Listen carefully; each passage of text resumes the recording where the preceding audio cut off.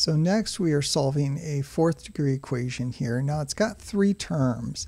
So I'm going to try to solve by factoring. So let's try to FOIL backwards here. So our first terms here have to multiply to give the x to the fourth. So why don't we try x squared and x squared, because our middle term has an x squared. And then the negative 50, we want factors of negative 50 here that add up to negative 5. So 5 times 10 is 50, and those have a difference of 5. So let's use 5 and 10.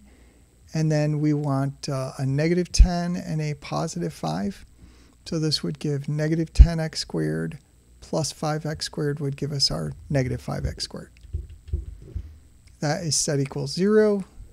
And so now we've got a product that equals 0. So either the x squared plus 5 is equal to 0, or the x squared minus 10 is equal to 0. So either one piece is 0 or the other is. So here we can subtract 5 on both sides, so that 5 will come over as a negative. So x squared is equal to negative 5. So no real solutions there. We can take square roots on both sides though and get x equals square root of negative 5 is I times the square root of positive 5. So remember, negative inside the square root is equivalent to I outside the imaginary number, square root of negative 1. And then we get plus or minus positive and negative square root.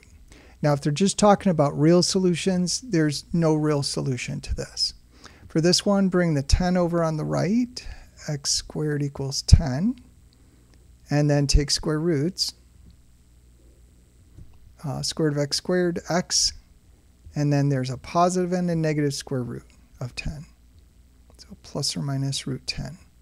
So those are our two real solutions.